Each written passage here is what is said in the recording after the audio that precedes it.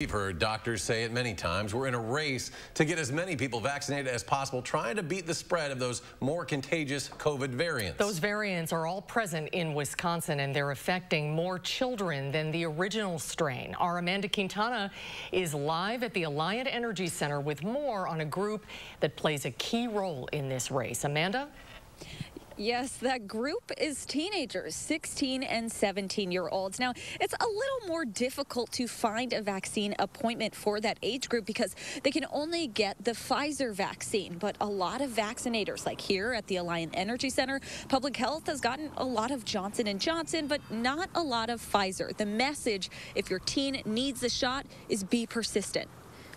I get the feeling that there's a lot of kids that really want to get this vaccine and really want to get back to as normal of a school situation as possible. Dr. William Hartman isn't just saying that. His 16 and 17-year-old sons wanted a vaccine so much, they stood in line for hours yesterday. Today, they think that they're on the path to getting back to a normal life, which is that's what we want for them. High schoolers like Dr. Hartman's sons play a huge role in the race against the variants. There are a handful of variants that are more contagious than the original coronavirus.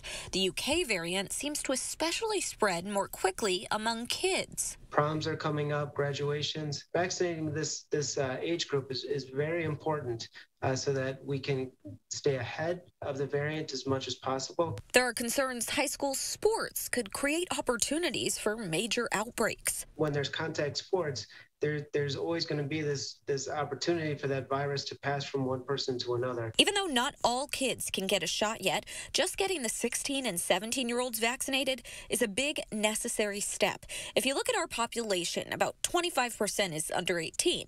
So to get closer to that 80 to 85% we need for herd immunity, 16 and 17-year-olds need to get vaccinated, and more vaccines need to be approved for their use. They have to want to be part of the solution. They have to understand what these vaccines are, that they're safe.